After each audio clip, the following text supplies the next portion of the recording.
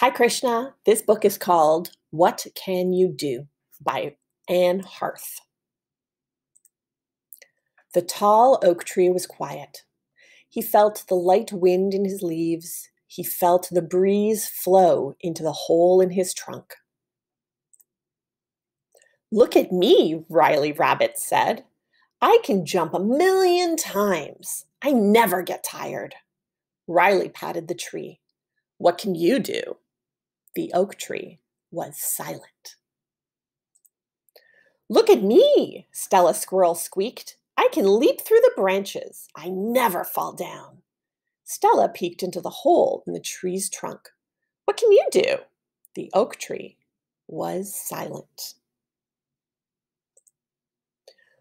"Look at me," Brady Bird sang. "I can fly high and low. I can travel for miles." Brady pecked a bug from the bark of the tree. "What can you do?" The oak tree was silent. The light wind grew stronger. Rain fell from the sky. Riley, Stella, and Brady were wet and cold. The oak tree spoke. "It is warm and dry in my trunk. Come inside." The small animals scurried into the oak tree. It smelled sweet and the ground was soft. "I cannot jump," the tree said sadly. "I cannot leap. I cannot fly." Riley patted the inside of the warm tree trunk.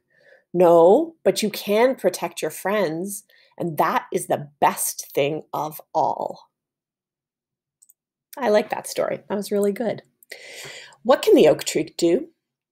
I think the oak tree can help his friends in whatever way that he can. In this way, he's protecting them from the bad weather. What can Brady Bird do? What do you think Brady Bird can do?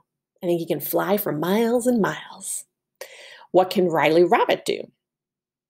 I think Riley Rabbit can jump really high. Where does this story take place? Where do you think it takes place? Maybe in the forest? That could be. You're right. Thanks, Krishna. Talk soon.